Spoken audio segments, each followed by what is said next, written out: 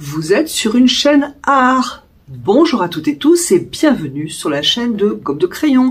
Je suis ravie de vous retrouver aujourd'hui pour un sujet aquarelle. C'est un sujet aquarelle qui s'adresse aux vrais débutants, mais aussi aux personnes qui peignent à l'aquarelle depuis un certain temps et qui ont des difficultés avec la fluidité de leurs couleurs. Donc c'est un sujet que je simplifie, qui est vraiment accessible à tout le monde. Donc je ferai un autre sujet paysage, mais là je vous propose un sujet bouquet de fleurs, qui est donc ce bouquet de fleurs un prétexte à vous montrer l'essentiel de l'aquarelle, c'est-à-dire la fluidité de la touche, la fluidité de ce que vous allez déposer avec votre pinceau. Avec cette très belle aquarelle que vous allez réussir avec brio, vous allez vraiment comprendre, sentir et parvenir à la fluidité de votre aquarelle. Pour cela, un papier à grain fin sera parfait. Un papier trop lisse, c'est bien, mais ça sera moins facile et peut-être que le résultat vous plaira moins. Une indication tout de même. J'ai pris du papier qui vient du magasin Action. Le bloc de 20 feuilles format A4 doit être dans les 2 € si mes souvenirs sont bons. Alors, vous allez entendre sur de nombreuses chaînes, de nombreuses personnes, il faut absolument prendre le papier coton, il faut absolument prendre le papier arche. Ok, mais alors que l'on vous explique pourquoi. Et sur ma chaîne, vous saurez pourquoi si vous fouillez un petit peu dans mes vidéos. Je vais quand même vous dire que pour ces fleurs, donc pour ce bouquet, que vous pourrez d'ailleurs moduler en d'autres couleurs, hein, pourquoi pas. Vous pourrez vous amuser avec des couleurs plus douces ou au contraire plus vives. Donc pour ce bouquet, nous allons passer une fois, voire 2 fois dans la couleur.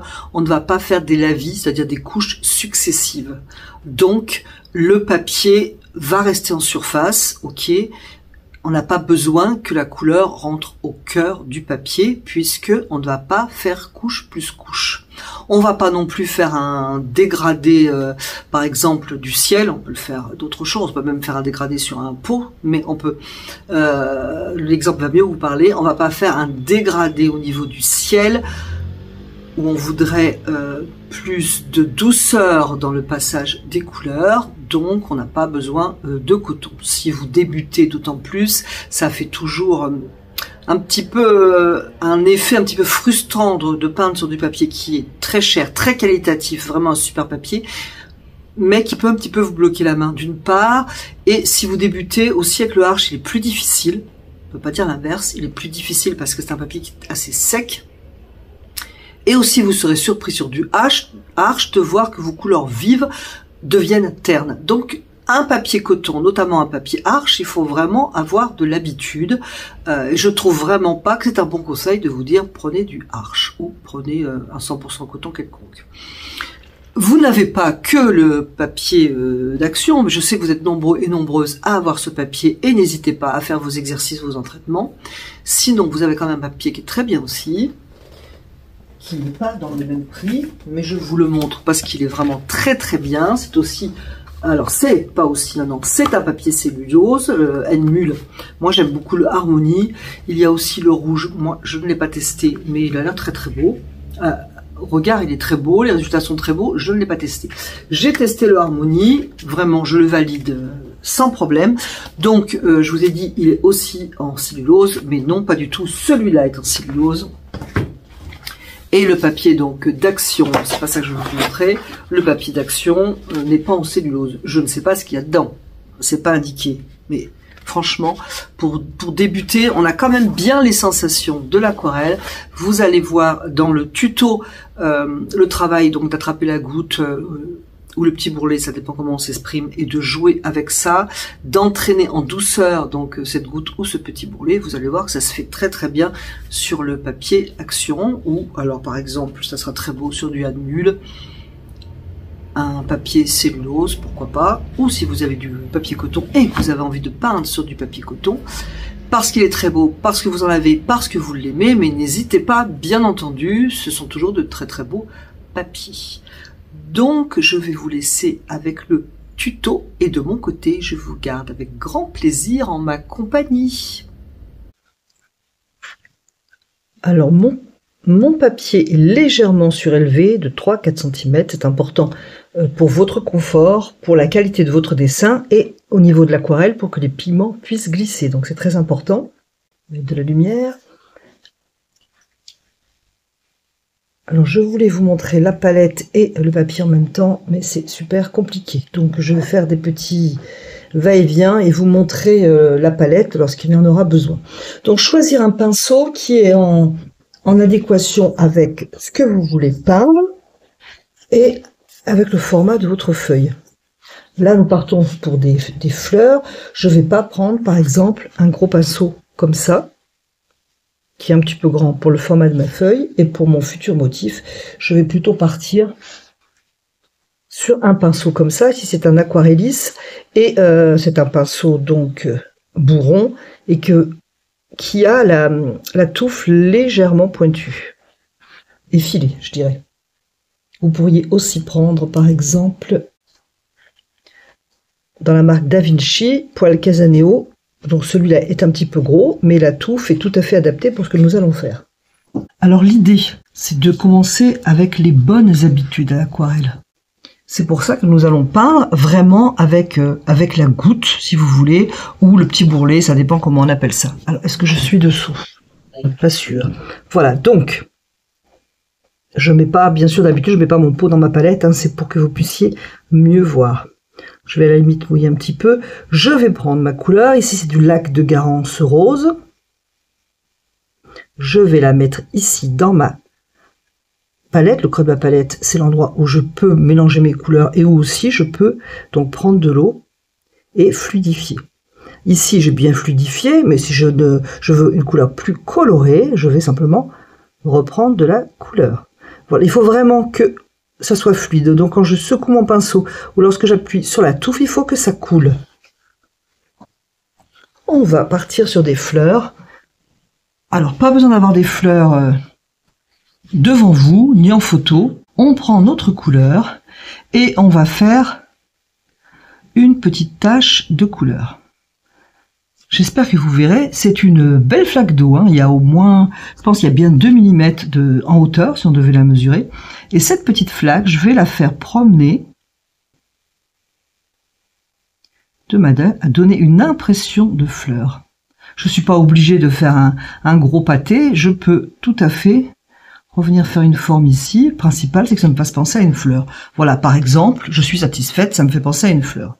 Alors, comme vous l'avez vu, je n'ai pas eu besoin de reprendre de la couleur. Mais je pourrais avoir besoin d'en reprendre, on verra ça éventuellement. Donc, alors bien entendu, hein, la palette doit être à votre droite si vous êtes droitier, à votre gauche si vous êtes gaucher. Je vais refaire de la couleur, parce que je trouve que celle-ci n'est pas assez colorée.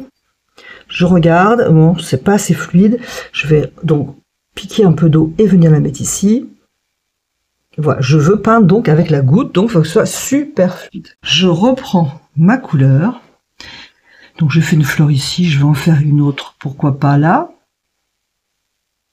Toujours pareil, petite tache, je vais promener ma petite flaque d'eau, mon petit bourrelet, de manière à ne pas faire un pâté rond. Voilà. Par exemple, ici je viens de reprendre de la couleur, je peux faire promener ma petite goutte de couleur. Et par contre, ce que j'ai oublié de vous dire, qui est hyper important, c'est qu'il faut décider la direction de la lumière. Alors je le redirai en amont tout à l'heure, lorsque je vous présenterai cette aquarelle, je vais décider de manière complètement aléatoire que la lumière vient de ma droite. Donc je vais faire attention à ce contour simplement parce que je le trouve pas très joli. Voilà, je veux pas que ça fasse pâté. Voilà. Ici, je suis satisfaite. Je vais en faire une troisième. Donc, si j'ai assez ici de couleur, je ne vais pas en refaire. Bon, j'en ai fait une à gauche, une à droite. Bien sûr, j'ai fait attention de ne pas les mettre au même niveau. Sinon, ce serait pas agréable à l'œil. Je peux, par exemple, décider d'en faire une ici. Ouais, c'est vraiment une petite tache et je promène ma petite goutte. ici, par exemple, je voudrais, comme là, séparer ce qui pourrait ressembler à un pétale, je lève mon pinceau, mais sinon, je promène cette petite goutte. Voilà. Si j'aime pas le contour, j'arrange quelque chose. Hop. Je vais prendre une autre couleur. Pour cela, donc j'ai rincé mon pinceau. Je vais prendre du orange. Donc c'est un orange, c'est l'orange transparent ici de Winsor & Newton. Pareil, je prends ma couleur et je viens ici, peut-être mettre de l'eau ou peut-être mettre de la couleur. Ce qu'il faut, c'est que ce soit coloré à votre convenance et que si vous secouez le pinceau, vous devez faire tomber, voilà, des gouttes. On va continuer à peindre avec les gouttes de l'aquarelle. Donc, j'ai la lumière qui vient de droite, ça peut être sympa de faire une fleur orange ici, puisqu'elle est plus claire que le rouge. Du bout du pinceau, alors il faut surtout pas appuyer, hein, c'est vraiment du bout du pinceau, je fais balader ma petite goutte de couleur. Éventuellement, hop, j'arrange un peu, pourquoi pas. J'aime pas l'effet un peu rond, donc je peux très bien arranger ça. Je vais en faire une autre, donc je reprends de la couleur. Je vais en faire une autre ici. Et je vais vraiment circuler la couleur.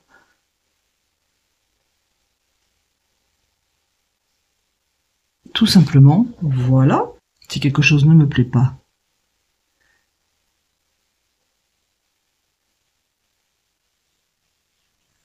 j'arrange. Je vais faire une autre orange, donc je n'ai rien besoin de faire. Je reprends de la couleur, j'en ai assez. Je pourrais la faire ici, pas trop dessous quand même, pour faire un petit peu de diversité. Et je joue avec la couleur. Là, j'ai plus assez d'aquarelle colorée dans mon pinceau. Je vais en reprendre, simplement. Et puis, si j'en avais pas dans le fond de la palette, c'est tout bête, j'en refais.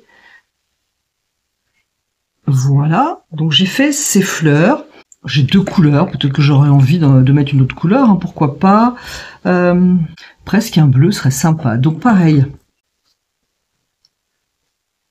je vais prendre du bleu de cobalt, je l'amène ici, et ici j'ai à peu près ma couleur, mais je trouve que c'est pas assez fluide, je vais prendre de l'eau. Le bleu de cobalt perd beaucoup de couleur en séchant, donc je vais même rajouter de la couleur, ça reste bien fluide, et je vais faire d'autres fleurs, pourquoi pas dans le centre, et pourquoi pas, ça irait très bien. J'ai un pinceau avec la touffe très longue qui s'appelle un traînard, je peux faire simplement des petites choses comme ça, voilà, ça me fait une variété de formes et aussi de couleurs. Je vais en faire une là, plus petite, pourquoi pas. Toujours avec mon pinceau. Il faut faire attention de ne pas faire quelque chose de trop raide. Voilà. Hop.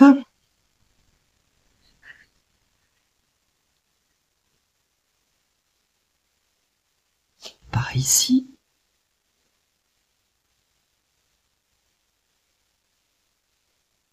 Bien, ceci étant fait, je vais déjà préparer mon verre. Pour cela, je vais prendre soit du verre Winsor, soit du verre émeraude, ce que vous avez, et je vais, vous voyez comme il est vert cru, je vais juste mettre une petite pointe de mon lac de Garance qui me reste ici, et ça va me faire un vert beaucoup plus acceptable, qui va être très sympa. On peut le faire un peu plus jaune, en prenant un peu de jaune. Je pense qu'un peu plus jaune, ça serait plus sympa avec mes couleurs, voilà. Donc ma couleur est faite. Ce que je vais faire, je vais attraper la couleur de cette fleur-là.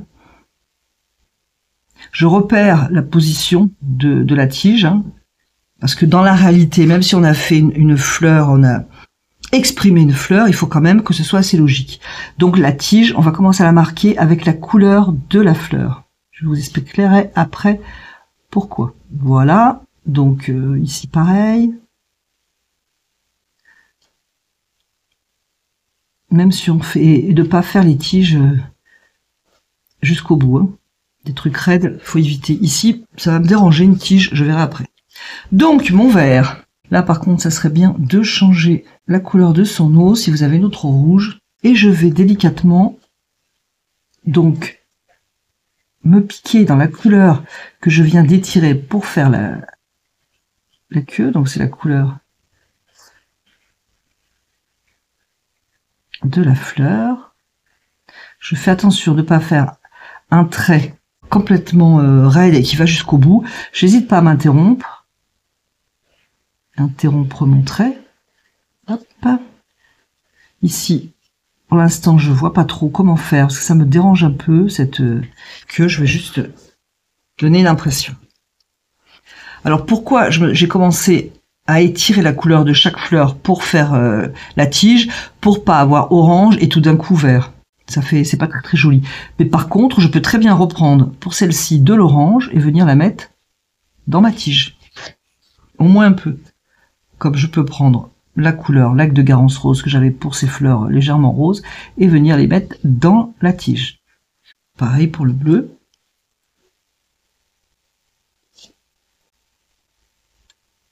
De manière à avoir une cohérence de couleurs. Je vais pas en faire plus parce qu'on va faire quelque chose de bien plus flou que ça. Donc je reprends mon vert qui est donc un mélange de vert Windsor, éventuellement un peu de lac de Garance rose, mais on peut simplement y mettre du jaune si on veut quelque chose de très très gai. Donc c'est vous qui voyez. Et je vais faire des feuilles. Voilà, des feuilles. Je fais attention de ne pas faire des oreilles en mettant pile une de chaque côté. J'ai des feuilles sur mes tiges, mais j'ai aussi des feuilles au centre de mon bouquet.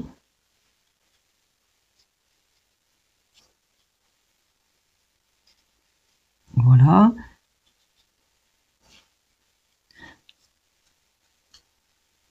C'est pareil, c'est très très fluide et on fait courir la couleur. On ne remplit pas, en fait, une forme, on ne dessine pas une feuille pour remplir à l'intérieur. Ça va tout de suite donner un effet coloriage.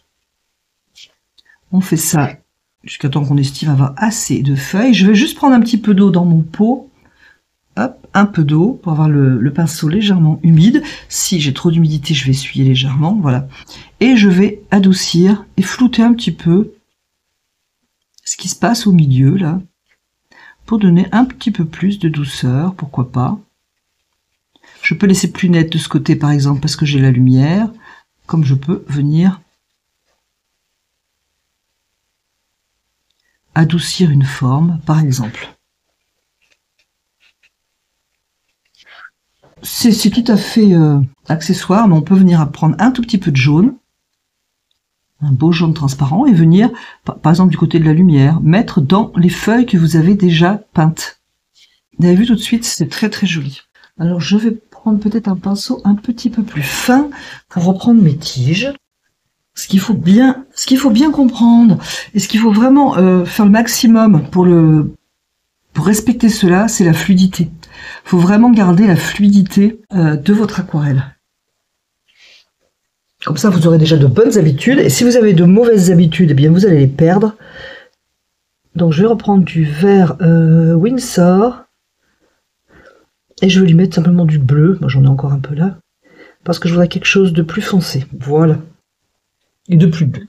Donc, je vais venir donner un petit peu plus d'importance à certaines tiges. Ou certains endroits de la tige d'ailleurs.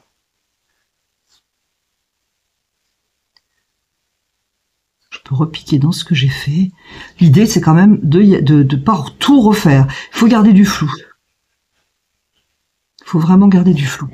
Ce qu'on peut faire et qui est très sympa, c'est prendre par exemple cette couleur, bien fluide hein, toujours, et on va faire. Alors si vous savez tapoter et envoyer de la couleur, vous pouvez le faire. Si vous trouvez, faites un essai sur un petit papier. Si vous trouvez que c'est pas joli ce que vous avez fait, faites-le carrément avec des petits points comme ça. Donc rouge, enfin rouge, c'est un lac de Garance rose, légèrement rose. Ces petits points vont ouvrir votre composition en fait. Donc je vais prendre de l'orange. En fait, je prends les couleurs qu'il y a déjà.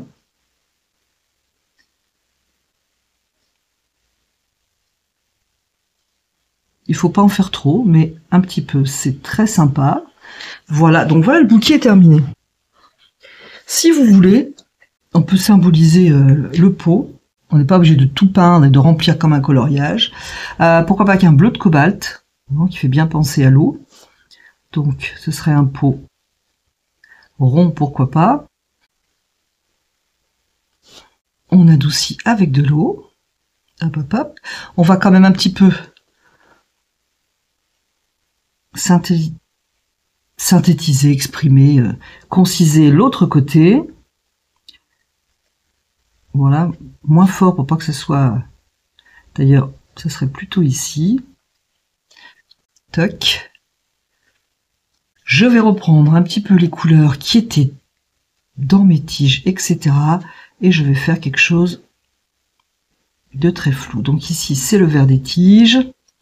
Je peux reprendre un peu du jaune, c'est très joli. Voilà. J'avais le lac de Garance rose, je vais en mettre aussi un petit peu. Hop. Et voilà. J'espère que vous avez vu le pot. Voilà, écoutez, c'est tout simple, c'est terminé. Je voulais vraiment aller à l'essentiel et surtout bien vous montrer. On peut tout à fait refaire des petites tâches, pourquoi pas, tant qu'on ne fait pas tout le tour. Avec application, il ne faut surtout pas faire application pour que ça marche. Éventuellement, si vous trouvez que chez vous c'est trop raide, hop, un coup d'eau. Pour poser notre vase, tout de même que je n'oublie pas de vous dire ça, on va mettre, alors la lumière vient de droite, donc on a une ombre ici, en fait. Mais comme on a quelque chose de très flou, on va pas faire une ombre hyper forte, hyper dessinée, ça serait pas logique. Là, on est pas mal. Un petit peu plus foncé à la limite. On est pas mal du tout. Voilà ce que va donner votre œuvre d'art. Hop. J'espère que la séance d'aquarelle vous a plu. Voilà, le tuto est terminé. J'espère que cela vous aura plu, que ce bouquet de fleurs vous aura séduit.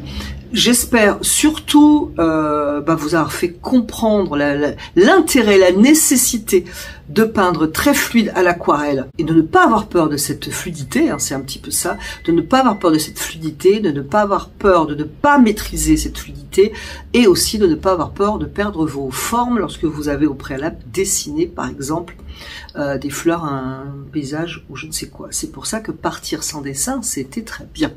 Je ne vous ai pas donné lors de cette vidéo des indications sur les propriétés des couleurs, de nos couleurs aquarelles, parce que je voulais aller à l'essentiel et ne pas vous noyer dans 1001 informations. Mais si vous voulez des informations et mieux comprendre les propriétés de l'aquarelle, comment lire ces tubes notamment, ou les petites étiquettes qui sont sur les godets, eh bien je vous mettrai une vidéo quelque part par ici et vous aurez tous les renseignements. Je vous remercie d'avoir regardé, écouté cette vidéo et je vous dis à bientôt sur la chaîne de Comme de Crayon.